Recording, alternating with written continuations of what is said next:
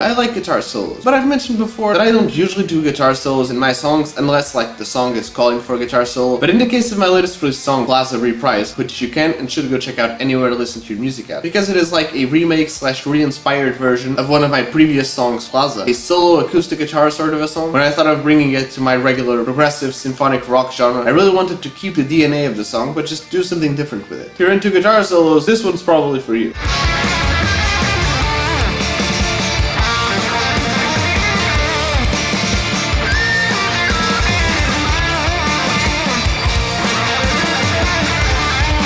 I'm biased, but I think it was done in a tasteful manner. I don't think I went too overboard or anything. I do think that the experience of listening to the original Plazza next to this Reprise version is totally fun. In case it wasn't obvious already, go check out my latest released song, Plazza Reprise, and leave a like, comment, subscribe, follow, and stay tuned for more because I'm releasing new songs every week and I'm releasing new videos every day, twice a day.